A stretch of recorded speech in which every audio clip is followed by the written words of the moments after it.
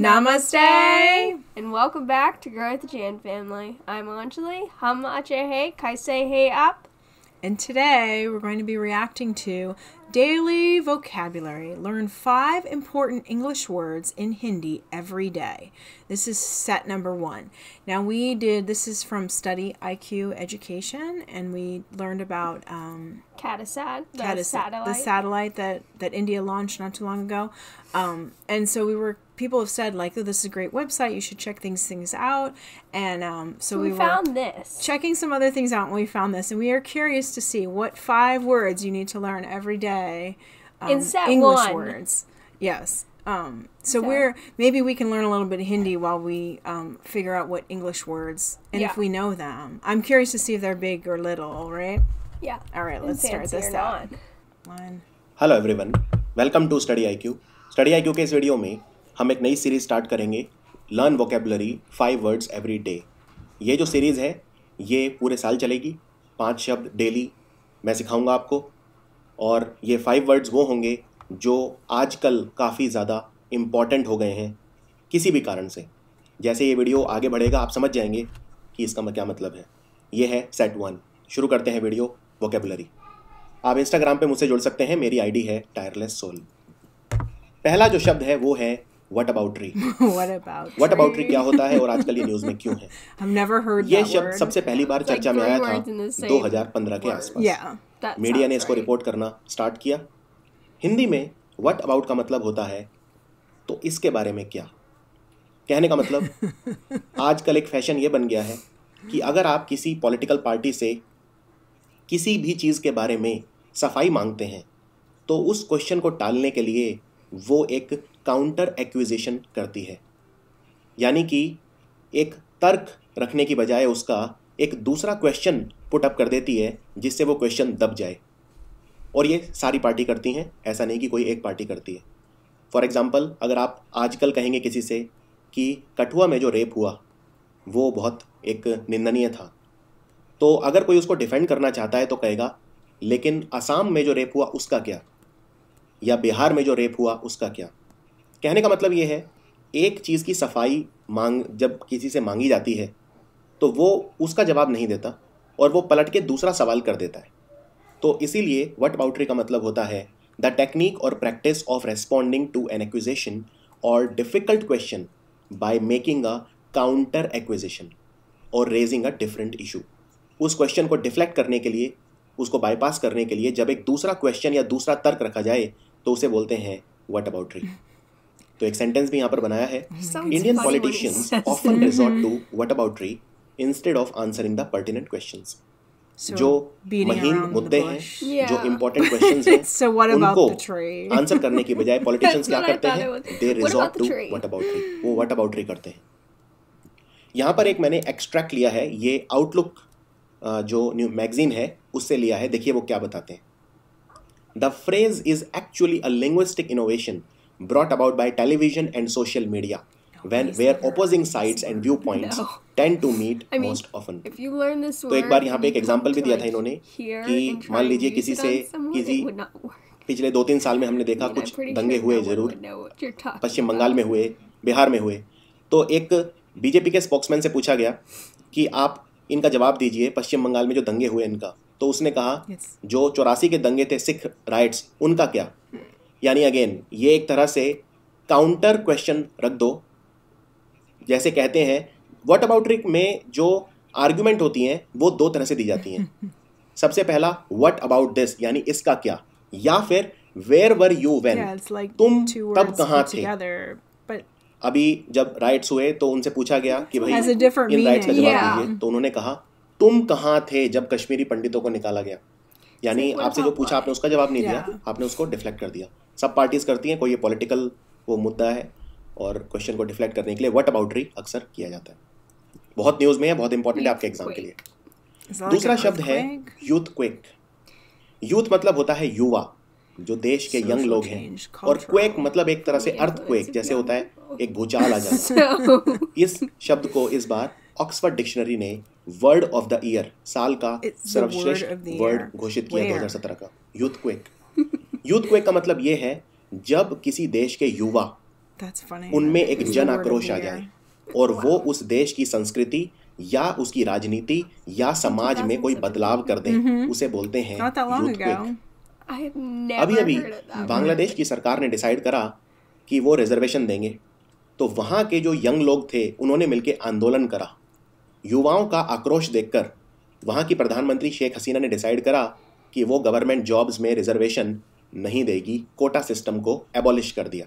तो ये एक एग्जांपल है यूथ क्वेक का। जब युवा लोगों का आक्रोश आता है, उसकी वजह से अगर कोई बदलाव आए, उसको बोलते हैं यूथ क्वेक। थर्ड वर्ड है फेमिनिज्म। Okay. Okay, yeah. बहुत ही We've heard important this. Word है। Yeah. इसको इस बार मैरियम वेबस्टर डिक्शनरी ने 2017 का वर्ड ऑफ द ईयर घोषित किया है। Oh, this was also the word of the year. Feminism का मतलब होता है नारीवाद, महिलाओं के अधिकारों के लिए लड़ना। ये अधिकार सामाजिक हो सकते हैं, आर्थिक हो सकते हैं, राजनीतिक हो सकते हैं। जैसे फॉर एग्जांपल, अगर कोई महिलाओं को रिजर्वेशन देने की बात कर रहा है तो वो एक फेमिनिज्म का एग्जांपल है कि वो महिलाओं के अधिकारों के लिए लड़ रहा है। महिलाओं को सदियों तक दबाया गया, उनका दमन करा गया, उनका आर्थिक शोषण किया गया, सामाजिक शोषण किया गया, और इस वजह से हमें ज़रूरत है कि आज के समय में उनको ऊपर उठाने के लिए, लिंग असमानता को ख़त्म करने के लिए उनको कुछ ना कुछ प्रिविलेजेस एक्स्ट्रा दी जाए। यहाँ पर मैंने एक शब्द भी लिखा है, only in the past few years has feminism shown in the United states presidency when a women rain for office.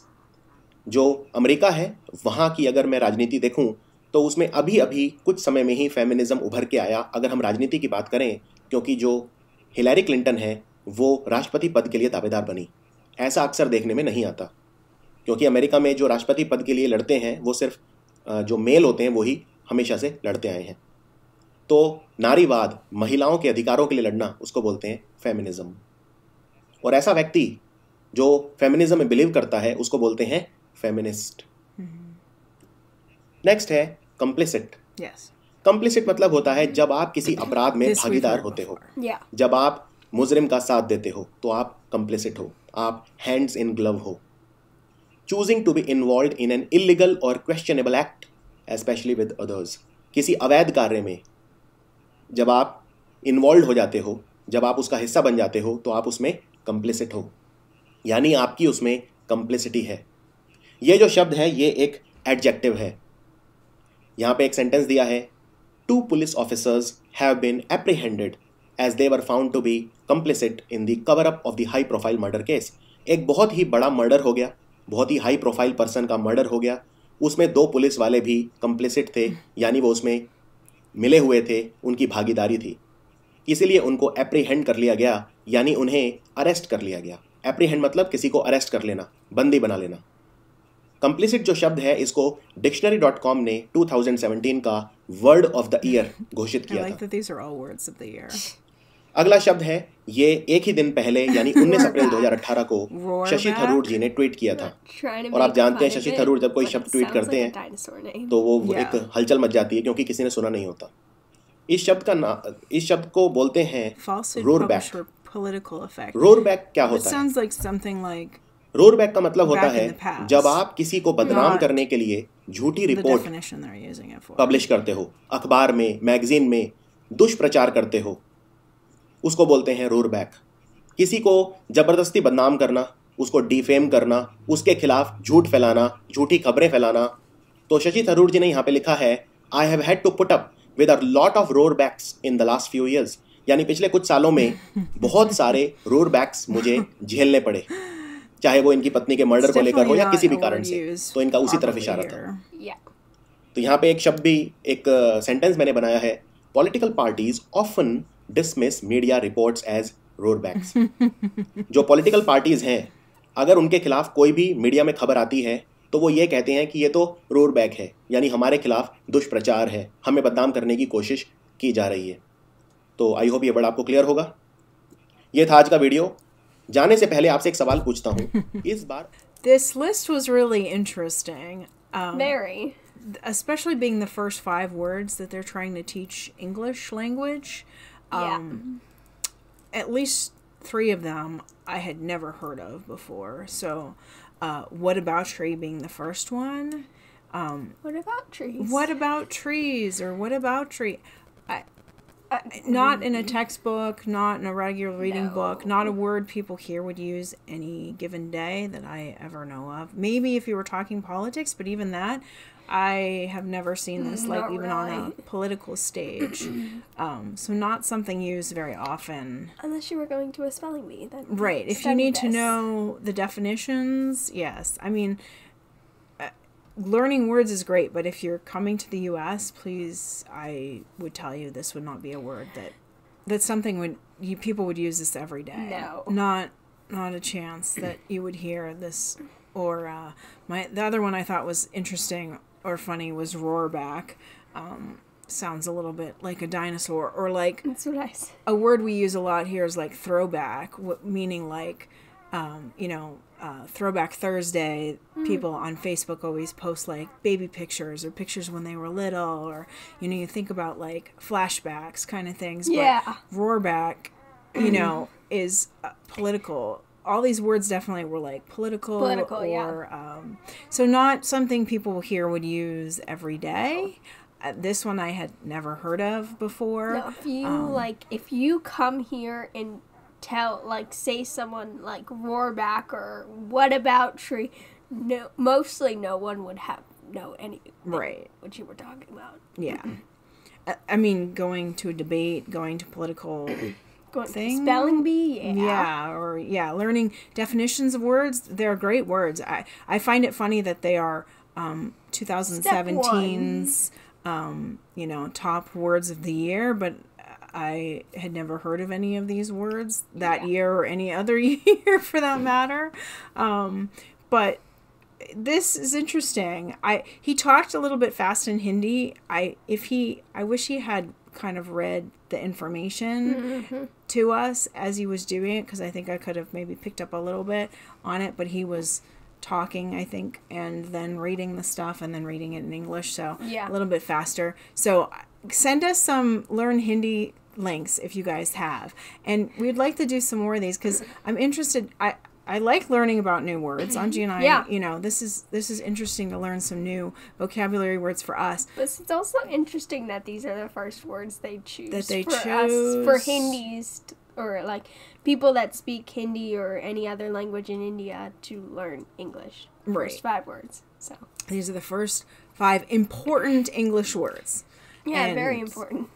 Only a few of them may be used in everyday language, so don't go by this if you're coming to America on the plane tomorrow. But you're going to college, you're going for debate, you're going for politics. These words are probably you need them in your vocabulary, but not in everyday stuff. But we need some links on how to learn Hindi. I want to learn Hindi. Yeah, Anji and I would like to learn a little bit more. So if you have some simple words that you guys would actually use, like this, I wouldn't recommend if you're coming here just to visit the United States. Don't use any of these words on your way in. But yes, so hope you guys enjoyed this as much as we did. And don't forget to subscribe. And join our wonderful J.A.N growing family, and we'll see you all tomorrow. Bye.